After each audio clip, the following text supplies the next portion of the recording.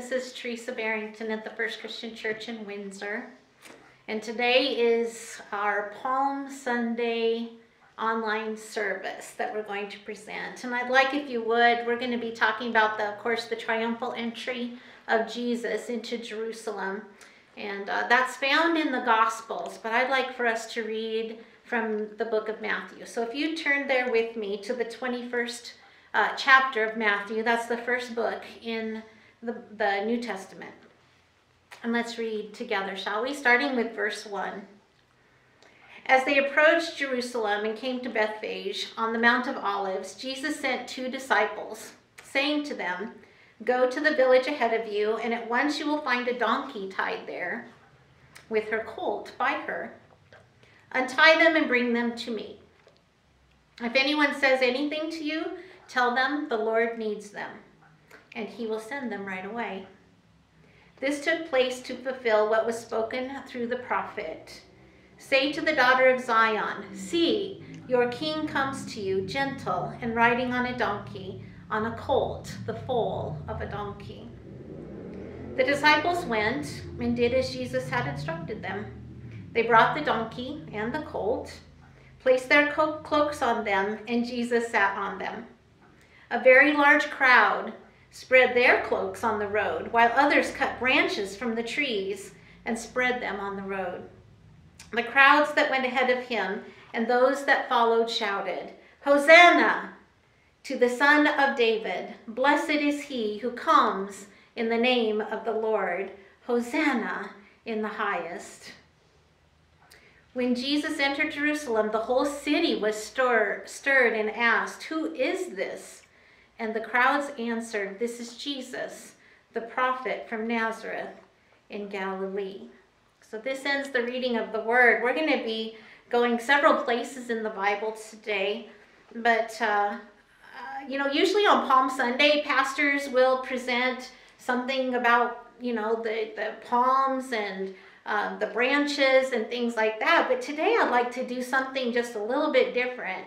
Of course, this day actually did happen, and it was followed by a week where Jesus taught and healed. He did all kinds of things in preparation for what he would ultimately do at the end of the week, which is on Thursday night, he would have the Last Supper with his friends, his disciples. And then on Friday, he would be, that night actually, of Thursday night, he would be arrested. And then on Friday, of course, beaten and scourged and crucified on Friday. And then we would be heading into Easter Sunday, 3 days later, when he rose again. But today we're talking about the Palm Sunday, the triumphal entry of Christ into Jerusalem. So, we had, there were palm branches. I have some palm branches here. And this is what most people talk about when they're talking about palm branches, right? The scriptures say that they cut this off of the trees, and they were waving them, and they were putting them down on the ground in front of Jesus as he went by. But I want you to notice that there was not just these palms, but there were other palms there. There were the palms of the people's hands. So if you think about it, you have a palm. You actually have 2 palms, right? They're unique to you. Nobody else has a palm that looks like yours. And you can do a lot of things with a palm, right? You can do a lot of things. You can cup it, and you can drink water. And you can hold things in your palm. You can hide things in your palm.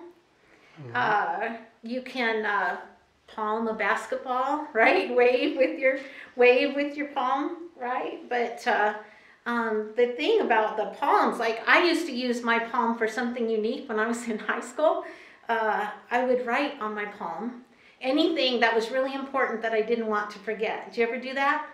Did you ever? Yeah, I did it in high school. Well, guess what? God has done the same thing. God has written something on his palm.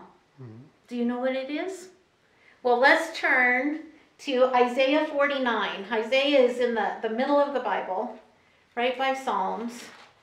And this is one of my favorite chapters because I just love this verse because it tells us something about God. If you start from verse 13 of 49, it says, "Shout for joy, O heavens, rejoice, O earth, burst into song, O mountains, for the Lord comforts his people and will have compassion on his afflicted ones." I don't know if you're feeling like that right now, but God does want to comfort you. But Zion said, "The Lord has forsaken me. The Lord has forgotten me." So God replies to that, just like he might be replying to you today. Can a mother forget the baby at her breast and have no compassion on the child that she bore? Though she may forget, I will not forget you. See, I have engraved you on the palms of my hands. Your walls are ever before me. So can you imagine that? That God has his people engraved on the palm of his hand so that he won't forget them. But how can that be? God is a spirit. Spirit doesn't have hands, right? So often, especially in the Old Testament, God will use human terms to describe himself to people so that they can more connect with him and more understand him. And I think that's what's going on here too.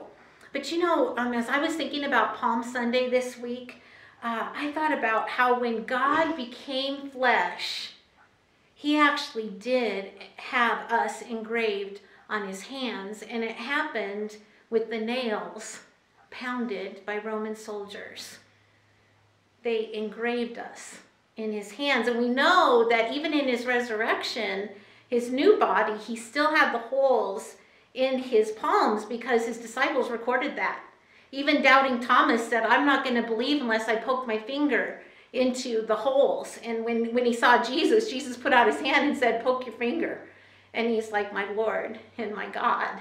He understood that this mark on Jesus, it would remind Jesus forever of us, but it would also remind us forever into eternity of what he did for us, his sacrifice, that he died so that we could live.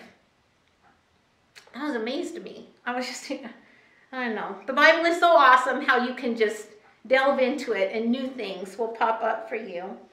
So let's go back to Matthew and talk from there. So if we look at verse 8, it says that a very large crowd gathered. Now this was the time of Passover. Passover was the time where they were remembering, the Jewish people are remembering when they were in Egypt and they put the blood on the lentils so that the death angel would pass over them. And anyone who didn't have that blood, the firstborn, died. And so they are told by God to remember this. And so every year since then, they would gather in Jerusalem for this Passover time. And so Jesus was coming into the city for Passover. There's lots of people there. And what are they doing? They're spreading their clothes down before him as he is coming in. And that's something that they did for kings. And so what they were hoping was that Jesus would be the king for them and would overthrow the Roman army and set them free because they were under great oppression from the Romans. And the truth is, Jesus deserved that because he really was a king. He's the King of Kings and the Lord of Lords. But he didn't come to overthrow the kingdoms of men. He came to overthrow the kingdom of God's enemy and to take away death. He took away the keys of death. So it's just a matter of scale. People didn't understand it. They didn't get it, what was going on. And so they take these cloaks and they're laying them down, and then that's not enough. And so they go to the palm trees. John expresses in his version of this that they were palm trees. So they cut branches from the palm trees and they were laying those down too. And then some of them were waving them before them. And they were shouting, and it was noisy. There were so many people, and Jesus is coming through. In fact, it was so noisy, the Pharisees told him, "Tell him to be quiet." And you know what Jesus said in Luke 19:40? He said, I tell you, if they keep quiet, the stones will cry out. And I thought about that. So I hope in my lifetime that I never hear a stone cry out, that I'm praising God and the people around me are praising God so that the stones can be silent. We are the ones called to praise him. So just to give it like kind of a background, why were they so excited? I'll tell you, because this was a time of great trouble in the life and the nation of Israel, in the Jewish nation. They had been divided. They'd had civil war. They were killing each other left and right. They had been conquered several times. And then the Roman Empire rose to power, and they took over the Jewish territory, and they ruled with an iron fist. You just did not go against their rule or you lost your life. And as a people, they were still very agriculturally based. So they grew olives and fruits and wheat and barley and those kinds of things, but they also were heavily taxed. And I mean, it's just amazing to research. They were taxed by first their own people, like the religious leaders. They took not just a tenth of everything. They took the first fruits. They took the, even if you made a loaf of bread, you had to give it to them because it was your first loaf of bread. I mean, they took a lot. And then they also took extra offerings, depending, like one year for rebuilding the temple or giving to the poor. But on top of that, the Romans had their thing. They had a salt tax and a meat tax and all kinds of taxes. Then there were some Greeks that got a third of things. I mean, it was incredible how taxed. They were more heavily taxed than anybody in pretty much all of history. And, oh, that I couldn't forget King Herod. He took some for himself too. So basically, this economy, it just couldn't be sustained. Like, Mike and I were talking, like, if you got a tree with 100 peaches, maybe you got 5 of them for yourself after all of that, and to try to sustain your family on that. And so there was a great disparity between the poor and the rich, and there was almost no middle class. And so here we come to this time of Passover, and Jesus comes on the scene, right? Jesus has been around for 3 years. He's really famous in the nation, and they didn't have YouTube. They didn't have television. There was no way for that people really to see him in person until this day. He came to Jerusalem, and he came openly and boldly. And so people were seeing him. It was like the red carpet, right, of Judaism at that point. And so people were really, really excited to see him. And I think part of it was because they were so oppressed and they were so put down that they were so excited. And so what they do, they were treating him like a king, and they put the palm branches in their palms. Now they could have just waved themselves, right? You know, praise, you know, Hosanna. But when you take a palm branch and you put it in your hand and you wave it, look how much, I mean, probably off the camera, right? How tall it is. And so it's like an extension of even this branch kind of looks like an arm, and the leaves look like fingers, right? So I'm extending my reach and giving Jesus even more praise with my palm branch than I could with my own hand. I mean, it must have been incredible. It must have been an incredible scene. That many people and that much noise and all the movement and Jesus and the disciples around him, and wow, it would have been nice to be there, right? Well, guess what? There's going to be another time almost exactly like that. And if you'll turn to Revelation 7, I'll show it to you. Revelation chapter 7, and it's in verse 9. And so this is where John is talking about something that he sees. He says, after this, I looked, and there was before me a great multitude that no one could count, from every nation, tribe, people, and language, standing before the throne and in front of the Lamb. Get this, they were wearing white robes and were holding palm branches in their hands. And they cried out in a loud voice, saying, "Salvation belongs to our God who sits on the throne and to the Lamb." So it's going to happen again. I mean, it's real. Jesus is coming. He's going to come back for those who believe in him. And we are going to see him before God's throne. And we are going to all have white robes and palm branches. I mean, can you believe that? It's so exciting. I can hardly wait. It makes me want to say hallelujah. So we could look forward to that. But how does all this apply to what we're going through today? Well, I'll tell you. No matter what dark times we might go through, no matter how hard the economy is hit, or how lonely people might be feeling, or isolated, or if you even feel poor or oppressed, you're scared, you're worried, I want to encourage you that God, Jesus, has you engraved on the palm of his hand. He has not forgotten you. You're not forsaken. He said, "I will not forsake you or leave you." He just isn't going to. And so be comforted by that today. No matter what you're feeling. Sometimes we can't go on feelings, hardly ever actually. We have to go on what we know. And this is a true thing, that God has not forgotten you. In fact, if you seek him, he says you'll find him. God is not hiding. He's not playing hide and seek. He wants you to find him. In fact, he's placing himself in front of you. If you just can open your eyes and see, open your spiritual eyes and see that God is right here, right now. And he loves you, and he wants you, and he wants to comfort you and help you in your time of need. In fact, some of the ways that he puts himself in front of you is to put someone who believes in him in front of you.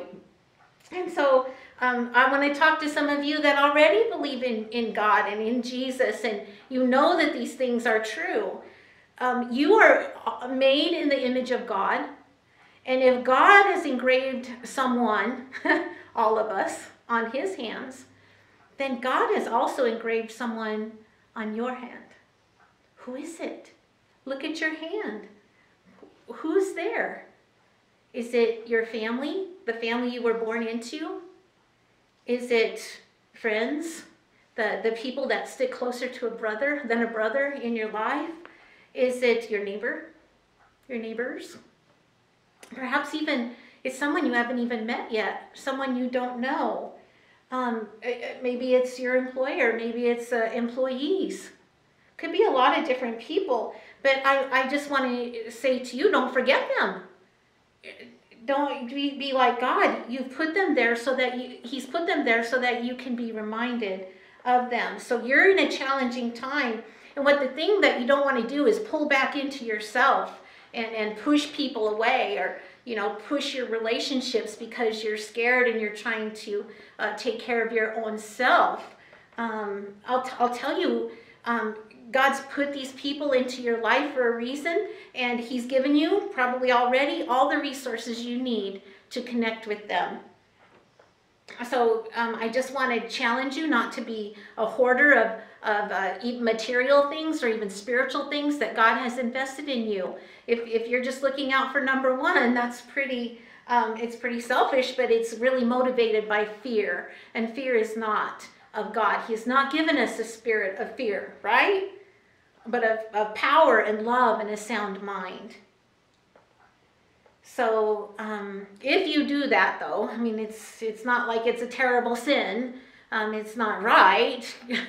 But I will tell you that if you do that, then you get your reward here, where instead of in heaven. Because, I mean, Jesus talked about this with the Pharisees a lot of times, where, they got their reward here. And so their reward in heaven is less. Like, remember the young ruler? He did everything right, but he wasn't able to give away all his stuff and give to the poor to follow Jesus. And I'm not saying give away all your stuff and give to the poor, but you be faithful to whatever it is that God has called you to do. That's all I'm saying. Trust in God. Don't be afraid. God has given you you can pass on to others, and he will keep supplying your needs. He'll give you your daily bread. He's going to give you more, actually, than you need. God is doing a good thing. Remember in Romans 8:28, God is working all things together for good for those that love him, who are called according to his purpose. And so be in line with the good things that God is doing. With God's help, hear this, with God's help, we can extend our reach.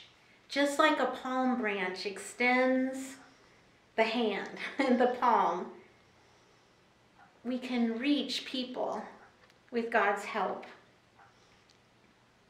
They're the ones that are written on your palm. Be sure that you remember them. And what's the result? Jesus gets more praise, extraordinary praise, because he deserves it. He's the King of Kings and the Lord of Lords. So I just hope that you're encouraged today by my message, that you're not alone. God is real. He remembers you, but he's also calling you to reach out and make a difference in your world. So will you pray with me now? Dear Heavenly Father, if I could reach my hands up to you, I'd reach them all the way up to heaven before your throne, Lord God. I want to stand before you with the palm branch, and I want to watch Jesus. I want to see the Lamb of God stand before your throne. I ask, Lord God, that in these challenging times that you just empower your people to extend themselves to reach the ones that are hurting or lost or broken or sick or sad. Lord God, forsake any kind of selfishness.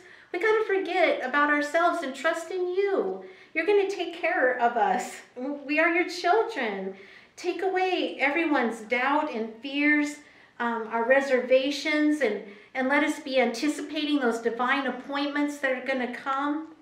Lord, pour your creativity into us so we can just meet them wherever they might be, Lord God. And no, we can't touch each other with our hands, but we can reach out, we can call, we can write letters, we can be on social media. We have a lot of things at our disposal, God, but just prompt us to reach out and support and encourage each other. Lord God, all of this is going to become a memory someday, but I pray that we're learning from it and something good, of course, I believe it, is coming from all of this. Yes, we'll be different, but let's allow that we can be better than we were before. Give us your wisdom, give us your strength, Father. Thank you for your word. And thank you, Jesus, for going the extra mile for us, for facing the hardest thing so that we could live with you in eternity. Father, help anyone who's doubting right now, anyone who doesn't know you but is seeking you, Lord God. Just give them that assurance that all they need to do is believe in Jesus Christ and they will be saved from everything that is to come and even into eternity. Jesus, you love us so much. Help us to feel your love today. And thank you for everything that you did and that you are doing now in our midst. I praise you as the King of Kings and the Lord of Lords. And it's in your name that I pray. Amen. Thank you.